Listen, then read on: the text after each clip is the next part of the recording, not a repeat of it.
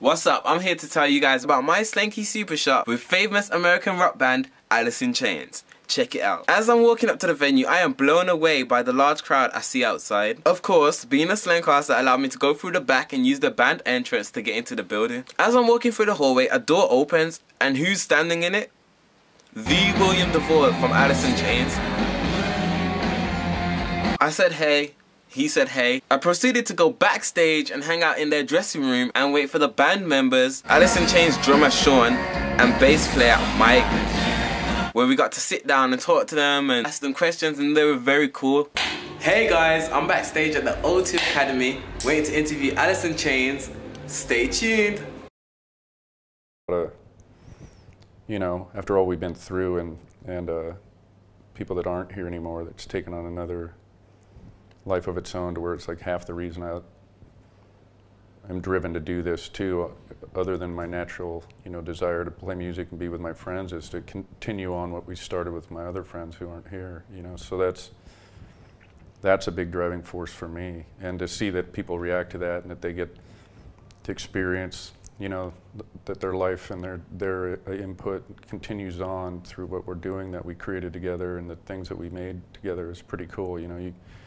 And I've been fortunate enough to see the music's kind of changed generations, which is pretty cool. You see a lot of younger people coming. It's a real mix of age groups, and that's a pretty cool thing. Took the title from one song and figured nobody called the record that ever, but the whole album doesn't. It's not a concept record or anything. It's pretty cool though. I like the devil. I like devils and I like dinosaurs. So when it came up to, I thought it was great. I mean, I just started the marketing we got going on the record. It's like just a cool, kind of a tongue-in-cheek kind of poke at organized religion a little bit, and yeah, it's just like Sean said, I guarantee nobody's ever called their record that.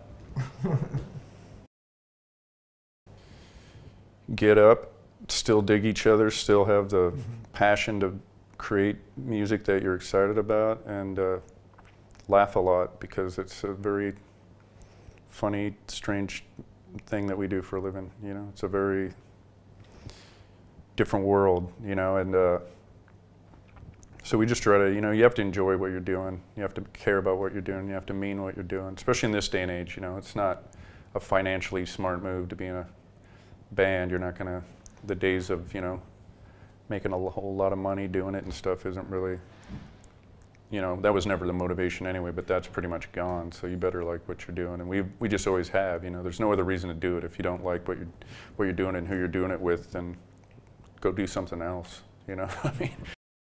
It's a free-for-all. You just got to try to figure out how you can fit in and how you can make it work. But to sustain it, it's a lot harder to sustain something now, because say you make a record and you spend all this money and months and time, and you spend all this, it's not free to do that, and you spend all this hundreds of thousands of dollars to do that, and then you set up a tour and that costs hundreds of thousands of dollars, and then you go out and everybody wants everything for free. You can't continue to do that.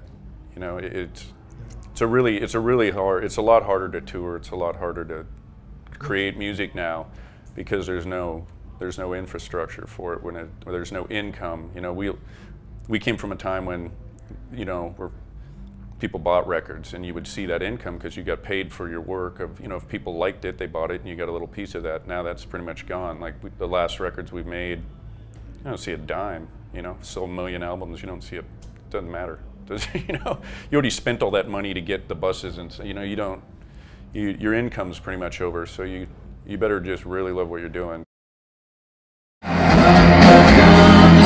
want to say a big thank you to Slenky Take Your Shot for giving me the opportunity. I want to thank everyone at PD3 for helping set it up. Big thank you to Sony Xperia for the phone, because I got some great footage with it, and Alice in Chains, of course, because they were awesome. If you guys want to see more of my awesome super shots, be sure to follow me at Slenky Take Your Shot Colbert. The link will be in the description below.